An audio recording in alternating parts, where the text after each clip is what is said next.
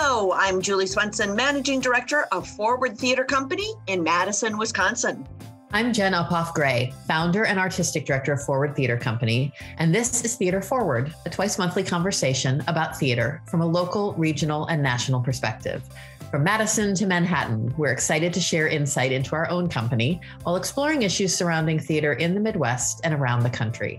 Welcome to episode 84 of Theater Forward. 84, fantastic.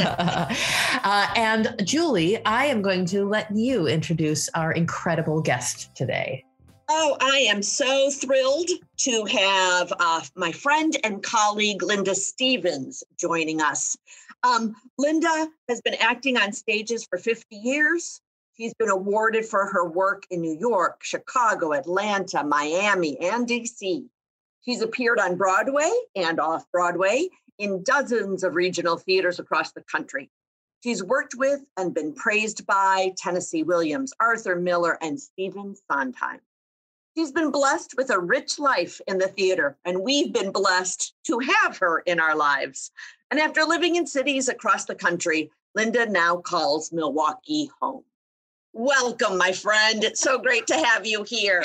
It's great to be here. Welcome, Linda. And we would be delighted to talk to you at any time, but we are particularly excited to chat with you now because you have just published your memoir, There Is No Backstage. What a great title. And so I want to, we'll at least start this conversation off talking about this beautiful, beautiful book. And maybe you could start with, when did you start writing it? How long did you spend working on this book? Well, I've spent a lot of time trying to figure out when it began. And I don't really know. I went back in my records because I've kept pieces that I've written for myself mostly. They're all pretty journalistic, over the years. And I saw that I did write one in 1994 when I was on Broadway, when my father passed away. I got that job at the same time my father passed away, and I wrote about it then. So that was 1994. So I wrote that story, which is in the book. But I think I truly began writing the book with the cabarets that I've done in Milwaukee. I moved here when I was 59, and the next year, which was 2006, I did my first cabaret, started telling my stories. And every cabaret I did since then, which was 3 more, was a group of stories about my life. And then when the pandemic hit, I started stringing those stories together, and then it took on its own life and found its own shape. So that's it, I think. Well, Linda, I know that oftentimes when people write memoirs, it is certainly to tell their story, but that you had other angles for your memoir and how you want it to affect people, and why did you write it is actually what I'm offering up to you. Okie dokie. Well, I don't think I knew why I was writing it until I was in the middle of writing it, and I thought, okay, this is for young actors. For one thing, this is not a memoir about my life in the theater, quote unquote. This is a memoir about my life as an actor. And I wanted young actors to be able to look at what an actor's life is actually like. Plus, I think I've always wanted civilians, we call our audience members civilians, to also know that there are many successful actors in the world, and I'm one of them, who's actually made a living being an actor that you've never heard of. And this is what the life looks like. So that's why I wrote it. I also realized near the end that I wrote it for myself because it's a hard life, and any actor will tell you that. And I wondered why I stayed in it so long. And I sort of made many discoveries along the way. So there you go. That's beautiful. And I just, all the things that you're describing were exactly my experience reading this beautiful, beautiful book. Oh, good. And you mentioned that you made discoveries along the way. And that was kind of my next question is what did you learn about yourself or about our field through the process of writing down your life story? Well, you might hear a lot of actors say, I never left because I didn't know what else to do. And I think that's true for a lot of us. But I think one of the reasons I kept going is that I was always castable. I never typed out, if you know what that means. Well, you would know what that means, but for people who are not in showbiz, it means I never grew beyond my age type. I have a wonderful friend in New York who's been working at Carnegie Hall as the head of the patron program for years. And he typed out when he was in his mid-30s because he looks like a boy. So he wasn't being cast anymore. I was always being cast. So I moved from ingenue into leading lady, into older actress, into older actress. I'm still castable, which is astonishing, but I don't necessarily want to do it anymore. And for many reasons, but we don't need to go into that. What about the business? Have I found out? It's just hard. It's a hard business, but you have to know who you are. And you have to know that it's up to you ultimately to find your work. Even if you have good friends who are, producers and directors, they can't make the work for you. You have to keep going. You have to know yourself in this business. You have to know yourself in every business, but you either have to leave it because it's too rough on who you are, or I think you become stronger as a human being doing this work, particularly theater, I think. I don't know. What do you think? I think that's exactly right. Right. And I've seen it in the artists that I work with who are not in the ingenue phase of their careers, whether they're designers or directors or actors. We all have that sort of ingenue phase of our careers. And the people we work with who are in their middle or older age phase of their career, they are some of the strongest humans that I know. And I certainly count you among them, Linda. And so I think that's really beautifully described. Yeah. And I love the idea of this book that you traveled a lot, Linda. You went from the gig to the gig to the gig, which were in different cities, in different states. And that's part of it too. I back to what you were saying about bringing this to those performance majors, in colleges across the country, how important it is that you don't get the thing and then move to New York and then you're on Broadway and done. And now my career is done. As we know, that's not how it works. Yes. And I love that you are chronicling how it works. And I would say, speaking of colleges, you and I share an alma mater at Illinois Wesleyan University in the cornfields of Bloomington Normal. Yes. And that's where you met Larry Shue. That is where I met Larry. And if you're comfortable, would love to hear that story. Well, look, I'm just going to read the first part of the book because that tells everything. All right. Another reason I wrote the book is that I wanted to ask myself how it is that I end up being an actor instead of a musician or a singer, because that's what I'm trained in. I have a music degree from Illinois Wesleyan in voice with a minor in violin.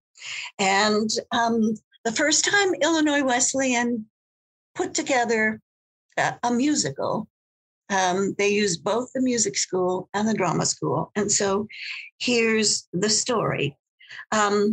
My mother told me that when I was 4 years old, I walked into a room of adults sitting around after dinner, sang Silent Night from beginning to end, and silenced the room. It seems that I declared myself a singer very early on. But the actress in me wasn't born until the spring of 1968, in a first-time collaboration between the music and drama schools at Illinois Wesleyan University in a production of My Fair Lady. From the music school, I was cast as Eliza Doolittle, and from the drama school, Larry Shue was cast as Henry Higgins. Larry Shue, beloved Larry Shue, brilliant Larry Shue, who would become known as the playwright of The Nerd, The Foreigner, Grandma Duck is Dead, and Wenceslas Square. Larry Shue, who at the age of 39 would pass away when the small plane he was traveling on from Richmond to Staunton, Virginia, flew into the side of a mountain overlooking the Shenandoah Valley. It was 1985. But in 1968, during the run of My Fair Lady, every night, I was challenged to rise to Larry's dazzling performance, and every night before the bows, he would take me in his arms in the dark backstage and give me a whopper of a kiss. My opening night present from him was not a bunch of roses, but a live guinea pig that he named Eliza. So that's how my actress began, and it was because of Larry. And here's the thing I discovered writing this book. Actually, when it was finished, I discovered this. I didn't know how much Larry would be peppered throughout the book, and he is. Larry and my mother are peppered throughout this book, which was a discovery for me. But he was an actor. Larry was an extraordinary actor and loved life. So we were Thalia and Melpomene, I forget which is which, comedy and tragedy. He was the comedy, I was the tragedy. I've gotten a little better in that direction over the years, but he helped. And you've worked on so many projects with or by him throughout your career. I mean, you just did Foreigner, right, at Milwaukee Rep not that many years ago. Yeah. That's what I like to call my final play. Hi, Kitty. I see your kitty. Yeah, Zoom. And I had never done it before, and I'm ashamed to say I'd never read it before. Because is that right? That's right. Because I was remarried. Larry and I divorced when we were in our early 30s, and I remarried. And so I had a whole different life in the theater with a director husband who was a terrific artist. So I was in a different direction in a different town. And I did not go through Larry's career with him in the early days. So I read The Foreigner and I thought, oh my God, I think I know who this old woman is. I think it's his mother. And, some people would say no. Some people would say no, she's too country a woman. And she is a country woman. But her heart and her sense of humor were Larry's mother. And she was beloved to me. So I got to play Larry's mother. At least that's the way it felt. Yeah. Well, Linda, I've had the privilege of knowing you personally for, 15 plus years now. You were in a new play festival that I produced for the Madison Repertory Theater. You've done some readings of plays here for Forward, but you know this already. I saw you in Damn Yankees on Broadway. I was still living in New York then. I saw that production and absolutely was transfixed by your performance. I mean, there are perhaps flashier roles in that play, in that musical, than the one that you played, but the heart and just reality you brought to it struck me then. And so then to a few years down the road, move here and discover that you'd made Wisconsin your home was such a delicious and delightful surprise. And our ongoing conversations since then have been just such a privilege. But, one thing I wanted maybe to have you talk a little more about, because I think this is something that's so important to me. You've said that your life in the theater feels more like a calling than a career. Mm-hmm. And I'd love for you to explain a little more what you mean by that. Well, Jim Higgins actually wrote that in his review. He wrote a review in the Journal Sentinel of my book, which was a wonderful thing for him to have done. But he said the career, it looks more like a calling than a career. The business I've had in I call it the biz of show. I think it is a calling because I never decided to be an actor. I married Larry Shue, followed his lead, and became an actor. And then when we were divorced, I was married to a director and I followed his lead. But all along the way, working, I never stopped working. And not only because I didn't type out, but because the work was always there, which is kind of amazing to me, that it was always there. And I think it might still be if I wanted to do it. I'm just, I'm just spoiled these days, like many older actors who've been privileged enough to do as much work as I've done over the years with as many different people. There are just not a lot of roles that I want to sort of plug my psyche into. At this point, I want a role that will teach me something, but people always say, well, then you write it. Yeah, okay. But that's not what we do. But I think we also are, we being the collective, are also more interested in our younger stories, certainly in our coming of age stories, than we are our older stories, maybe because it's good to go back and see how we got here, which is why I wrote the book. How did I get here? I don't know. I don't know how to answer that question clearly, but there's always been a level of spirit involved in the work for me all along the way. Maybe it's because I started in church as an 8-year-old singing solos. I'm still on a level, a church singer. That's what I believe. Linda, I love what you said about wanting only to take on roles that would teach you something. Are there roles in your career that you would reflect back and go, oh, those are a couple of my favorites. Those really taught me something. Is there something that comes to mind? Well, yeah, my sort of claim to fame that not a lot of people actually saw, but in Chicago, it just won me a slew of rewards and then platformed me to New York, to the Public Theater, which is the role that got me auditions so that I got into Damn Yankees. But it's Emily Stilson in Wings. Wings is an Arthur Kopit play that my forever friend, Jeff London, and his partner, Arthur Perlman, turned into a musical. It's not exactly a musical. It's somewhere between a musical and a kind of an opera.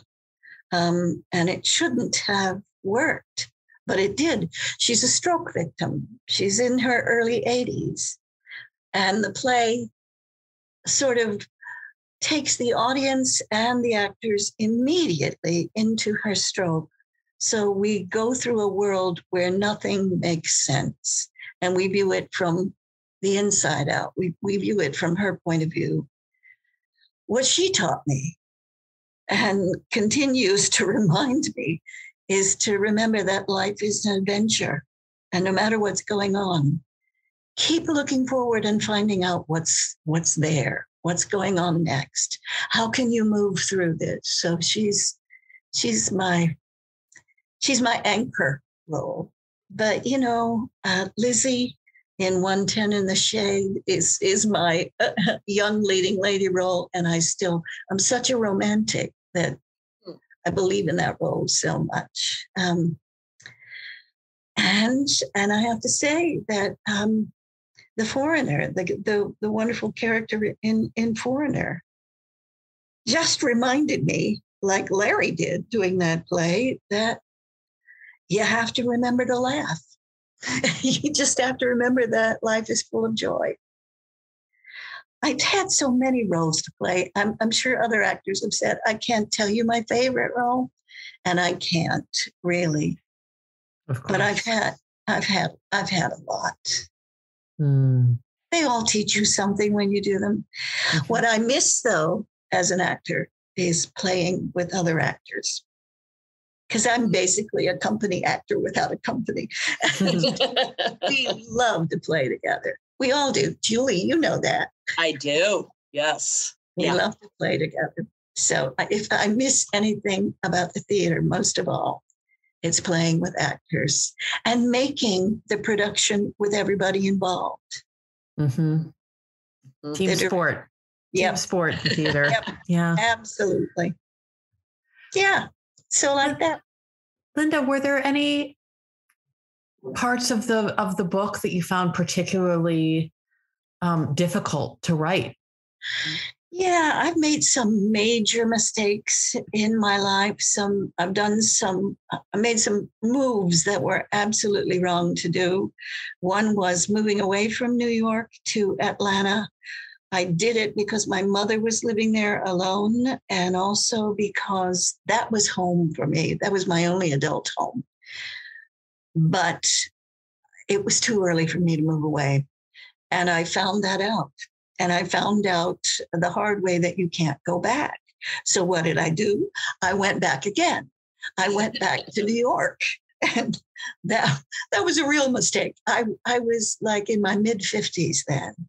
So I knocked myself down the casting ladder, which you know what that is. And finding work from then, I did find work. I had a lot of interesting work, but it was harder and life was harder. So it was hard to go back into that and remember what it was like. Mm-hmm. Kind of difficult, but not really part for me to write was the early years, the years I call survivors, which is really the early part of my life. And I felt I had to do that because I really don't know why my parents moved so much. And I sort of found that out writing that session. And I would not have known about that had I not sat my mother down at one point and said, you told me we moved to like 6 or 7 places before I was 4 years old. What were those places? And what was it like? And so I wrote that down, and then I moved forward in life from there. And I didn't have much good memory, but memory started coming back. So that was interesting. And I learned a lot about myself, that traveling is in my bones. I knew that. But writing about it, I realized, oh my God, you had no other choice. This is part of the way you learned in life. So I just sort of slid into being a traveling actor because that's what I knew. You traveled what? to Milwaukee. You traveled to Milwaukee then. What brought you? Yes. What brought you to our fine state? What were the machinations involved in that? I was in. John Dillon is 2 artistic directors of the Rep back. There was John Dillon and then Joe Hanreddy and now Mark Clements. And Larry and I had been in the very first production that John Dillon directed in Washington, D.C. In like the mid-70s. And then when John Dillon was made artistic director at the Rep, he invited both of us up. At that time, I was divorcing Larry, but Larry came. And thanks to John Dillon, Larry wrote all those plays. I stayed in Atlanta. But the year that Larry died, John Dillon brought me north to Milwaukee. And that began many years of my being an out-of-town actor at the Milwaukee Rep. So I already knew Milwaukee. I certainly knew the Rep. And when it was time for me to leave New York, and I didn't know where to go because I knew I couldn't go back anywhere. I'd learned that lesson now. I just came and sat by the lake and saw a sunset that blew me away and decided, you know what, I'm moving to Milwaukee. It was a life move, and it's been a very good life move. And our gain that you are here. Well, mine too. I mean, so many friends here, which I really, really wanted and needed. So thank you. We really feel like the lucky ones. Believe me. And I'll start to wind us up here, but I just want to say for the folks who are listening that, and this loops back to something you said earlier, Linda. This is a gift for young actors who might be looking for an example of how a long career played out for another actor. But there is something so valuable for people who just love theater and are, as you say, civilians, to learn what this life is like.